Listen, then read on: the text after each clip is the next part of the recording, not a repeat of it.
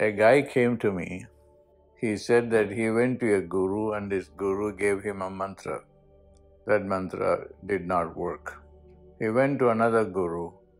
He gave another mantra and that also did not work. He told me that it's not that the mantra did not work for him.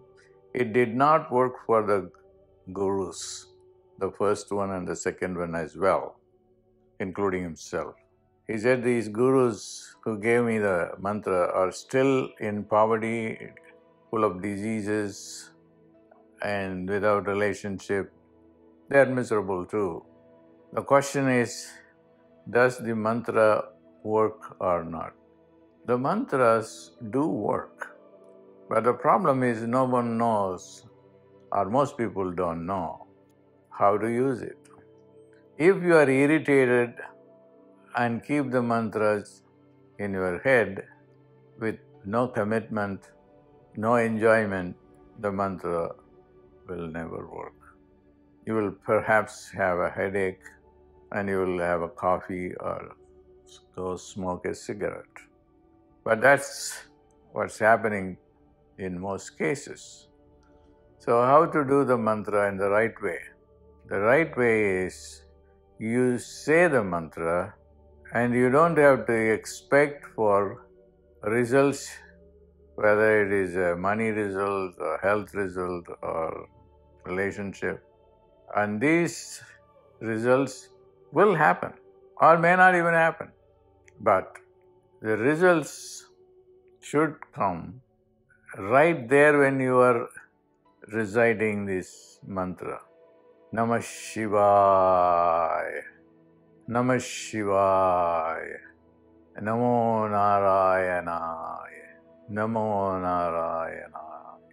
As you chant this with great love and enjoyment, it will work. But if you are thinking of when the 108th time will be over, you will be irritated. Now, how can you know, or how do you know that you are going to enjoy? Of course, you can fake saying Namah Shivaya, I am enjoying it. Even if you fake, it will work. But the most important thing is the mantra has to be chanted in synchrony with your breath. You should not be breathing at all. You should completely stop breathing. When you stop breathing, it's not that you will die. Breathing will become only internal.